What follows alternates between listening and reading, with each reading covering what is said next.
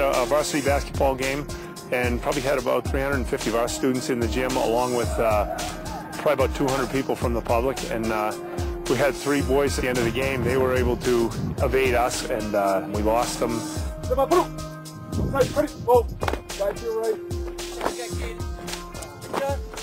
Column 1, ready? 1, ready, 1. You who are not in that desk need to be in that desk, please. The escape has severe consequences for the robotics team. Look, fellas, we all know what happened last night, right? Did you guys have a chance to talk about what's going to happen? Minimum 1 week sanction right now. Okay. And this episode has raised fears among the correctional staff. What if the same thing happens when the robotics team leaves the facility to compete with their robot next month? So the point is that you're going to have peers who... 4 days later, the escapees are caught. But because of the disruption, the robotics team has fallen several days behind schedule. They still have not begun to build their robot. The Miss Daisy team doesn't have these kinds of problems. They're able to design their robot on a computer before they even start building.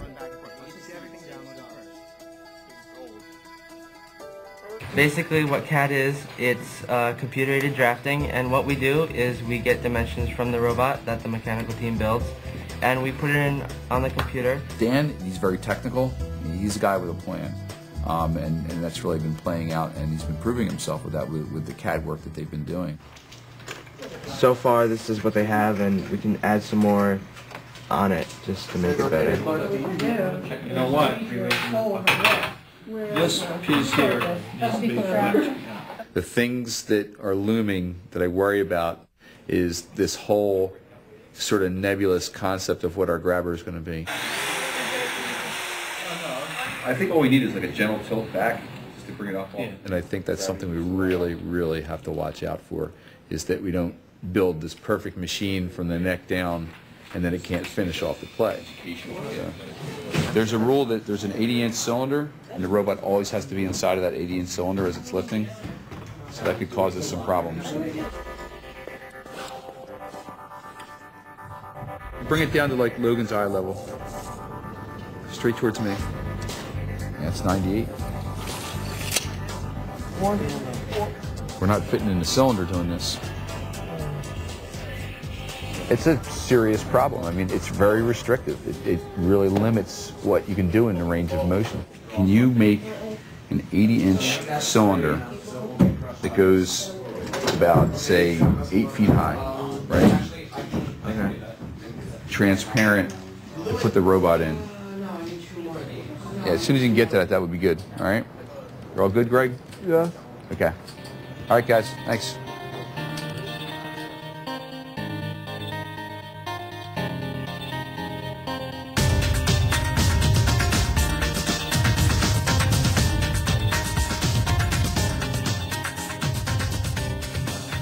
Our claw or whatever is going to start folded up and then will come out afterwards. Logan is one of our design leaders. What he really does is works from his heart, but he really comes up with creative design solutions. Terrible. Envelope a little more. Have kind of the main mast. Yeah. Go back and then. We're ahead of schedule right now. All right, thanks, guys. Yeah. After 3 weeks of building, the Ratchet rockers are ready to test drive the base of their robot for the first time. All right. First test with the new code. See if it works, guys.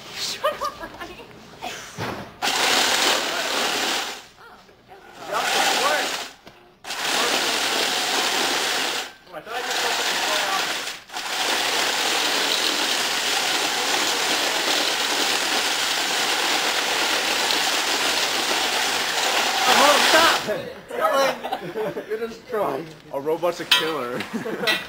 So good times. This is a robot.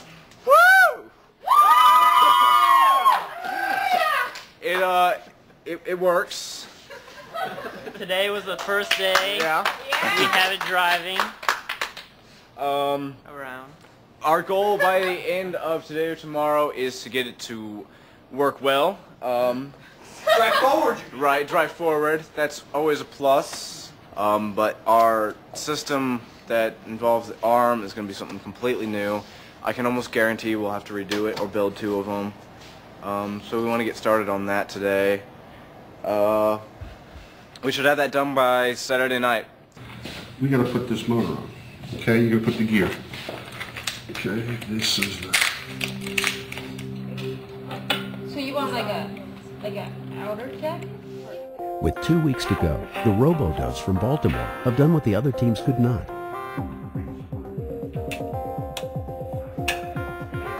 They have finished their robot early. Today will be their first test run.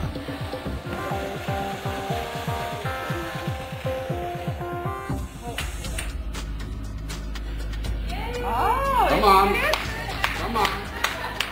Come on. Okay. Yeah. 5 weeks. Holding, right? 5 weeks. Very good. It's a huge accomplishment, and a moment that neither the team nor Ron Karpinski will ever forget, no matter if they win or lose the actual competition. Say one left, right left. Come get some. And that's what we have. That's this year's robot. 12 days out of ship day. Want wheels on it? Nice. They want wheels on it. Another team brought in a robot yesterday and they were already all done, had everything all done, you know, and we're just like, had a chassis, a bunch of aluminum welded together basically. That ball weighs almost 8 pounds, and there's going to be 4 of those on the track, potentially anyway. If you have something that's not very robust or strong, it's going to get broken. There we go. Get in. The Rambotics have designed a robot with a defensive strategy. They do not plan to lift or throw the balls. We're going to have like this little pneumatic system that while we're over the rack with the balls on top, this shoots up and knocks the ball off.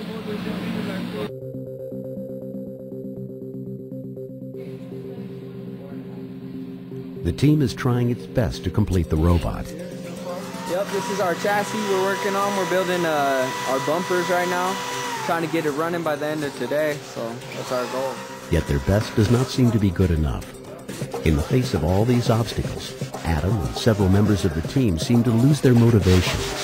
Well, he just wanted us to not be standing there not doing anything, what he really wanted. The attitude in this room stinks. The culture in this room stinks. We do not tolerate negative peer associations or negative peer attitudes. The tough love approach seems to work. Take the robot with you. The robot finally starts to come together, just in the nick of time. Okay, I want you to turn on the receiver first. Is the green light on? Okay, there it is. Gentlemen, the robot is alive. So does it turn on a dime? Yes, sir. Yes, it does. So why do we need such a maneuverable robot? There's going to be a lot of robots on the field that we're going to have to drive around, drive through, and all that. This kind of robot is a herder. Now, with the right driver, this robot can go anyway, take away balls from the opponents. Make sense? I like it. I know. Things have kept falling apart that aren't supposed to fall apart. We keep thinking things are going to work and then they don't work. And then things that have been working keep breaking.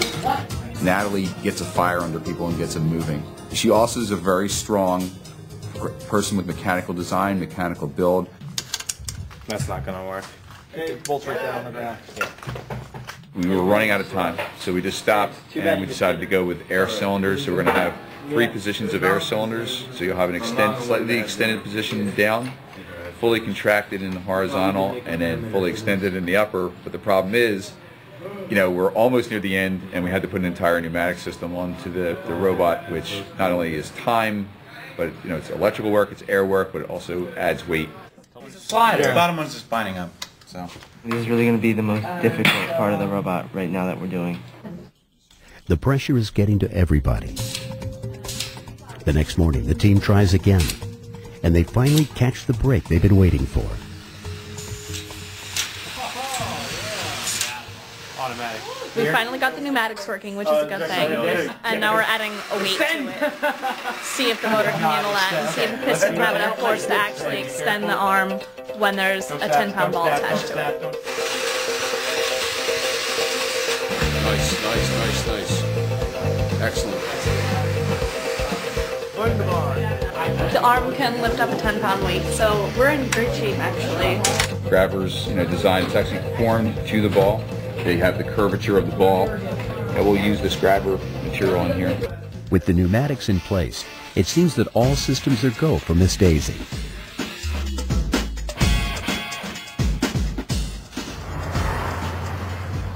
Alright, we have 2 days to finish a robot. We have 2 weeks worth of stuff to do. I mean, we're not going to do well at this competition. We're not. And I'm one of those positive people that thinks I always think we're going to do well. We're not. Caitlin, she's a pretty live wire. Caitlin, I got a question for you. Why now are you getting into actually wanting to work on the robot? I found it really interesting. It was just really cool, and I don't know, I felt like I was doing more for the team. The Wentzville team rallies and focuses on solving the remaining technical problems. Are we ready? I don't know. As far as competing goes, yeah, we can be there and we can compete. We have something that can drive around, and our arm can knock a ball off the rack. But picking the ball up, I don't know.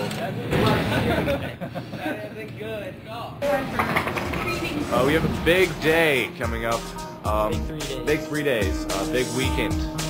Don't screw it up, people. So don't screw it up for us. In other words, have a lot of fun. Back in Pennsylvania, the arm finally works on Miss Daisy's robot. But with 1 day to go, yet another problem creeps in. Well, unfortunately, our robot's overweight. Switching to the pneumatic system got our arm and grabber to work, but this added more weight than we expected. Now we're way over the maximum 120 pounds, and we're running out of time. And then we probably have another half a pound on just nuts and bolts that overextend. That's before you hog that out. And before you hog this out. Pound and a half. Pound and a half for each, yeah. I mean, losing 5 pounds without affecting the stability of the robot. This is a real problem for us, to fix this in only 1 day.